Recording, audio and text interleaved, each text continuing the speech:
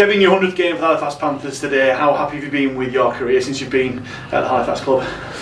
Very happy, very privileged and honoured to reach 100 game for such a great club. Who give me my chance when it was a part of my career was quite low, and I feel like since coming to Halifax, I found like a home. And obviously, as a Frenchman playing in the UK and hitting this kind of milestone is something that I'm very proud of. Any particular highlights? Obviously Wembley, the obvious one, but any other highlights apart from that?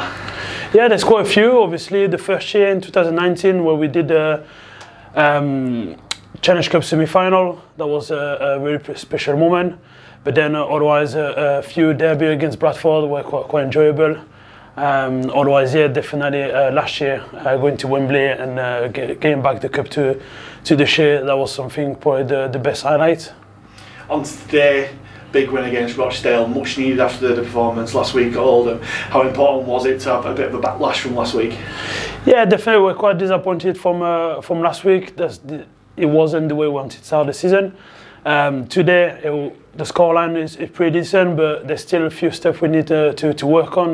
Nothing is perfect yet, but yeah, definitely for the morale of the troop, it was good to get a win.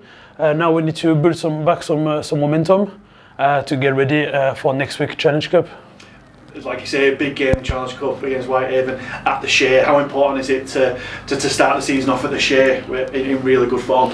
Obviously, it'll be the first game of the season at the Shea, so we have to start very well. Hopefully, the fan will be in number, and of course, we want to go as far as possible in the Challenge Cup, and why not get another Super League team at some point if everything goes well for the next run at home, like we did last year against St. Helens. We talk about highlight. That was a really good highlight, having the Shea bouncing for and welcoming a Super League team. So that's definitely something I would love to have this year again.